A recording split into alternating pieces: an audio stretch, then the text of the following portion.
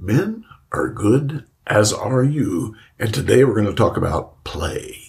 I've been asked by a bunch of people regarding men to do a little bit on play and how to play with children. And a lot of the granddads and a lot of the fathers who have very short periods of time with their kids are looking for different ways to play with their children to be close to them. And I trained as a child therapist back in the 1970s, I guess it was.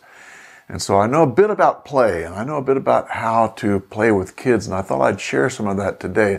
And before I do, please know that what I'm going to be talking about can be dangerous. If you're in a litigious situation where someone may be trying to falsely accuse you, be careful. You may not want to do any of this stuff, particularly if it's with girls. That's why I'm recommending that if you're going to do this at all, if you're going to play with your kids closely, like I'm going to talk about, make sure you have something recording it. Make sure you have, put your cell phone up and just make a recording of what you're doing, and that way you'll keep yourself safe. Because there's no replacement for this kind of thing, and it's a lot of fun for both you and for the kids, and it gets you closer. It gets you closer with them. So with that said, how do you play with kids? How do you play with them? And the first thing is you have to have fun. You have to enjoy yourself. Remember, the kids are the experts on this. They know how to play. You are the primitive. You don't know that much about what you need to do. So you need to kind of, go with them. Let them lead. Let them lead. Don't go in and say, today we're going to play this. No, go in and say, what's up for today? And don't use your parental voice. Don't use the voice that says, what are we doing today? Go in and sing it. What's up for today? How are we going to play? Something like that. In your own way. In other words, don't be too serious about it. And that lets the kids know, wait a minute. They're being a little bit on the silly side. I wonder, and then you think, okay, we're going to relax, have fun, and laugh a little bit. And so, one of the important things about engaging your children in play is to make sure your eyes are below their eyes. You don't want to stand up and them being down, 3 feet below you, and you can't play like that. You got to be on the same level as they are. If they're on the floor, get on the floor. If they're sitting on the floor, lay down on the floor. Make sure your eyes are a little bit lower, because this disarms children immediately. If your eyes are a little bit lower, it tells them, this is not the usual parental gig. This is something a little bit different. So engage them, let them lead to what comes next, and try and keep your eyes a little bit lower than theirs. And you'll see that they're going to engage you a little bit quicker that way. They're going to wonder exactly what's going on. If you haven't done this before, they're going to wonder what's going on, and they're going to be intrigued a little bit. So let them lead, keep your eyes below theirs. And what do? One of the things you can do is tell stories. And telling stories with kids is great fun. And if you tell me, I can't tell stories. Oh, yes, you can. And not only that, but with little kids, 2, 3, 4, 5, make up the stories and make them a part of it. Once upon a time, there was a little boy. His name's Jimmy. And his name was, and he's going to say, Jimmy! Yeah, his name was Jimmy. And he went for a long walk in the woods. He went through and he turned around. And all he could see was trees. And he heard a sound over to the side. What did he hear? So you ask him, what comes next? And you start telling the story together. He will tell you, he heard a tiger. Whatever he says, then go with that. And take it to the next part. And then ask him again, what was that? Oh, the tiger had a blue tail. Whatever. Just go with him and what he says. And it can be fun. It can be fun. Now, you can also tell fairy stories with kids, even as little as 3 or 4 years old. The fairy stories are great. Why are they great? Because the stories used to be used as teaching aids for children. And they're perfect for teaching things. So the little kids will get something out of the fairy tales you tell to them. And, the Grimm's fairy tales are great because they're not PC. They're not PC. There's violence in them. There's heartbreak. There's relational aggression. There's actual aggression. There's all kinds of things that happen. And they teach the kids that, this may happen to you and there are ways out of this. So let's see. One of the stories you could tell us that I love to tell kids is a story called The Nose. And I'll leave a link to a video I did telling that story. You can hear the story, and if you don't have the Grimm's Fairy Tales, you can hear the story. Listen to it a couple of times, and then tell them from memory. It's a lot more fun when you do it like that. Plus, if you tell it from memory, and you get to a particularly exciting part, say, what would you do? Kids love that. I told stories in my kids' classes, and you'd have 30 kids out there in the classroom, and I'd be telling the story, and right in the middle of it, right at the exciting part, I'd say, what would you do? Oh, then you see all these kids, oh God, Mr. Golden, I'm Mr. Golden. You can tell they're engaged when they start saying, I'll tell you what, and then they tell you a little bit about the story and about what their perception was. Then you go again, you go back to the story and you finish it, But that engages them and you are one together. You're having fun together. That's what we want. We want you to have fun together with the kids, and telling stories is just one part. Fairy stories is great. As the kids get older, you're going to try and tell stories that are a little bit more adult-oriented. And for the adolescents, there's something called Trickster stories. Oh, the Trickster Tales. There's this book called the Winnebago Trickster Tales. It's filled with trickster stories, and these stories are bawdy. They're raw, they're about sex, they're about arrogance, they're about all kinds of things. And Trickster, in these stories, carried his penis on his back in a pack. And that's all I'll tell you about that right now, but the Trickster stories are great. I also did a recording of a Trickster story when he ate a bulb. And I'll leave a link to that one in the box below also. So you can have a listen to that, give you an idea of what you can tell the adolescents. Adolescents love these Trickster stories. When my daughter was in high school, her friends would say, tell us another trickster story. Tell us another trickster story. They love these things because they're completely un-PC. They're crazy stories. Absolutely crazy stuff. So tell them and have fun. And we can't forget what's back there. Legos. Man, boys love Legos, and dads kind of love them too. So what can you do? Get on the floor. Make sure your eye level's about the same or a little lower, and start building. Start building. You build yours and he builds his maybe, or maybe you both build something together and then you destroy it. You let him destroy it. That's part of the fun, right? Is you build it up, then you take it apart. No criticism. Just have fun. Laugh about it as you go. Ask him questions about it as you go. Wow, what's that going to be? How are you going to do this? How are you going to do that? The conversation flows as you're doing it shoulder to shoulder, or maybe it doesn't. Maybe you're just quiet and you're doing it together. And you could say, oh, nice job with the tower there, looking good. All kinds of good things can happen with Legos. And kids, boys, remember when their dads play with them like that. This is a good thing. Helps you get close. The other thing you can do on the floor is playing with stuffed animals. Oh gosh, kids, particularly younger kids, love playing with stuffed animals. And one of the things you can do to make it a little bit more interesting is to have these stuffed animals talk. You can make them talk. So you've got Raggedy Ann right here, right? Raggedy Andy, whatever. You've got an action figure. You make him talk. So he says, Jimmy, what's the first thing you need to do when you get out of bed? Or something like, who knows what? I mean, he asks him questions, or he tells him, you got to do this, you got to shoot straight, blah, blah, blah, blah, blah. And have Jimmy and the action figure carry on a conversation. Have Jimmy ask him questions.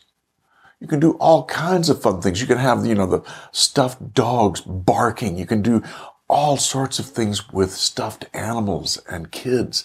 And they love it. They love it when you make the animals talk and make them say funny stuff. Make them say funny stuff, or ask them questions. Ask them you have a question for this animal? You have a question for Benji? What would you ask him? What would you say? Benji, do you ever brush your teeth? No, never. I hate brushing my teeth. Forget about it. Dogs don't have to do that crazy stuff. I mean, who knows what you can do? There's all kinds of things you can do on the floor and have fun. And there's one more little game we can talk about. And this is a game. It's called the Magic Wand game. And you can ask the kids, do you want to play this Magic Wand game? And they'll say, well, what is it? You say, well, it's a game where you imagine you have 3 wishes. This is the magic wand right here. This is the magic wand, you see? And when I hold this magic wand, the game says I can wish for whatever I want. And I have 3 wishes. And the one rule is you can't ask for more wishes. So you have 3. So do you want to do this? Give them the magic wand. And what happens? Then they start saying what they want. And you can talk with them about that. Oh, wow. So you want that. Aha. What would that be like? You start asking them little questions about what their wishes are. What would it be like? What would happen if you did have that? What would you miss? What would be the best thing about it? All kinds of open-ended questions you can ask. And they'll tell you everything. They'll just tell you everything. So it can be a lot of fun. That magic wand game. Gosh, the other thing is roughhousing with kids. Dads roughhouse. And we now know from research that the roughhousing really helps the children. We didn't know that until recently, but the research now shows that when you roughhouse with kids, what happens? They learn the difference between violence and fun. Because Dad tells them, no, don't pull ears. No, don't poke people in the eye. He starts teaching what are the limits with this roughhousing stuff. You can be strong, you can squeeze, you can do this, you can do that, but don't poke in the eye, And so he's starting to teach them lessons about where you can start and where you can stop. And really, this is so critical because it teaches them the difference between violence and fun. And that's really important for kids to learn. And kids who've had fathers who help them teach them this sort of thing don't get into trouble as much with violence as those who didn't have dads who taught them this kind of thing. So roughhousing, throwing kids up in the air, throwing them up in the air. Dads do this automatically. This is a kind of play. Why do they do that? Because they do it naturally. They don't even think about it. No one asked them to do it. They don't think, oh, today I'm going to throw them up in the air. They just do it automatically. It's instinctual. But guess what we know now? We know that the kids who get thrown in the air like that have a better time with risk-taking later in life. Isn't that interesting? So the things that dads do automatically really, really help their kids, including playing. What else? Wrestling. Oh, wrestling. Wrestling's a great way for boys and for girls sometimes. Be careful though. Be sure you're recording. If you're wrestling, because there's all kinds of accusations that come about, but I'd recommend wrestling with the boys, and the boys absolutely love it. You have to learn how to wrestle with Dad and how to wrestle with him. My son and I wrestled. It was great sport. I'd say, are you ready for me? And he'd say, yeah, I'm ready for you. Come on. He was like this tall, right? We'd be wrestling, exerting, and he'd get me sometimes. I'd say, okay, I give. And of course, I could kill him if I wanted to, because I'm 6'2", and he was 4'10", whatever. But I let him win. Now, when he gets to win, what does that do for him? Builds him up.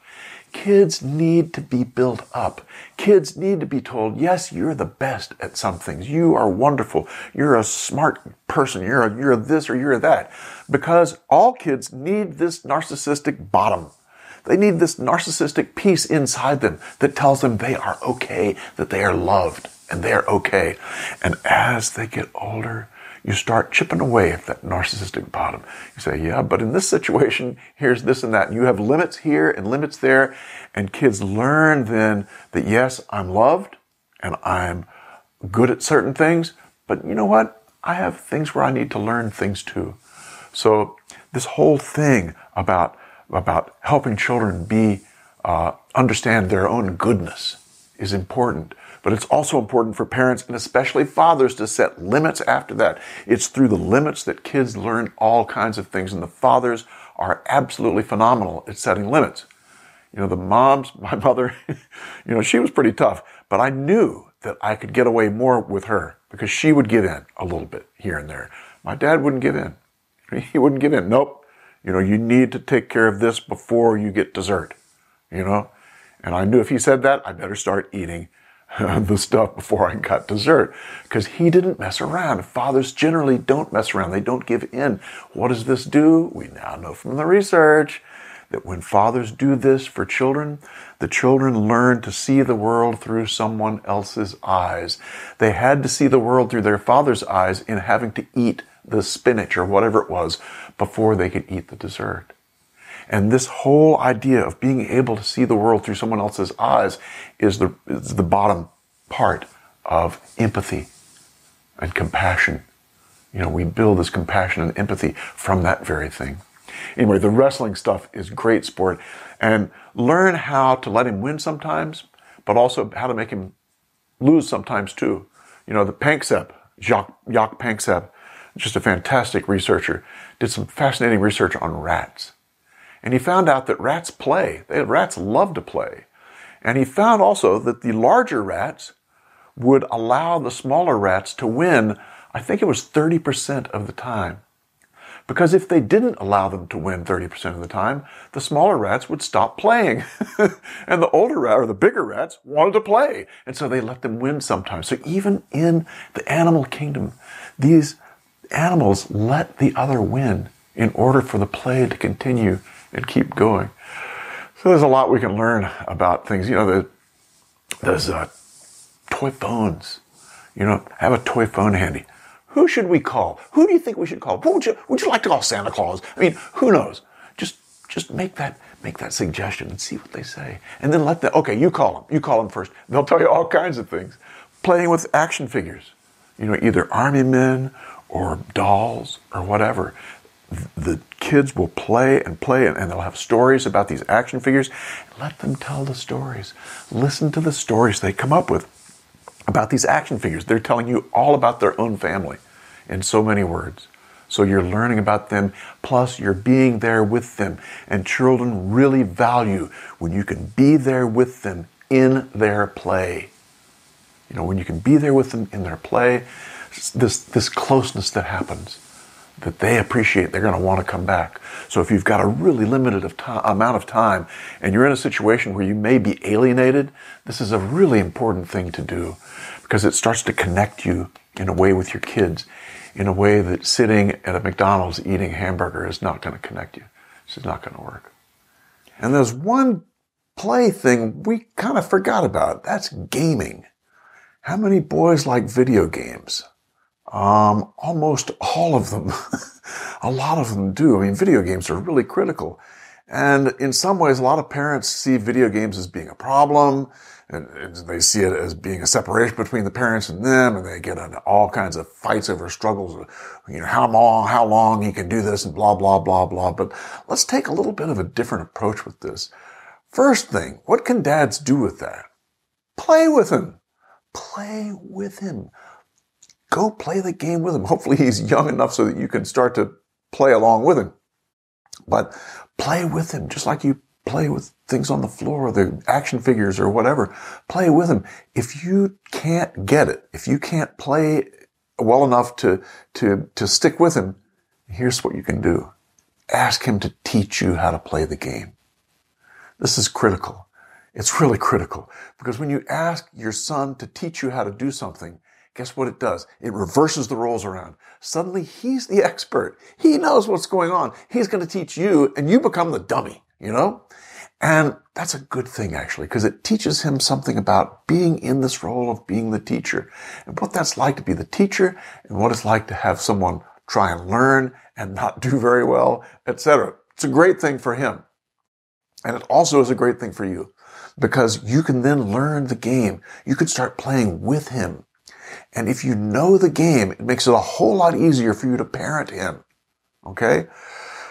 Let's see. Jimmy, it's time for bed. No, I'm in the middle of a game. Jimmy, what part of the game are you in? I'm at level 17. I've got 3 guys to go before I get to the monster, Okay, Jimmy, that should take 5 minutes. We'll see you in 5 minutes. Okay, Dad, thanks. Problem solved. If you know the game, you know how long it can take. Or you might say, no, Jimmy, that's way too long. That's going to take you 30 minutes. You've only got 5. Figure it out. You set the limit, but knowing his game is going to help you be able to set that limit in a way that he understands. The other thing you can do is play with them. Gosh, my grandson loves this online game called Roblox. And he plays online, and I can also play online from my house, and we play together. And it's a trip. It's a lot of fun. Or when I visit him where he is, we can turn on that game and both play with separate computers in the same room. I got a little tablet and he's got a tablet, and we play together. It's, it can be fun. Shoulder to shoulder. That's what you're looking for. Shoulder to shoulder. The other thing men do that we haven't talked about that's shoulder to shoulder is what? It's mentoring. Because fathers will tend to mentor their boys automatically. They do it instinctively, they do it without thinking, and they do it a lot. Whether it's teaching a young boy how to use hand tools or teaching him how to use a computer. Who knows what.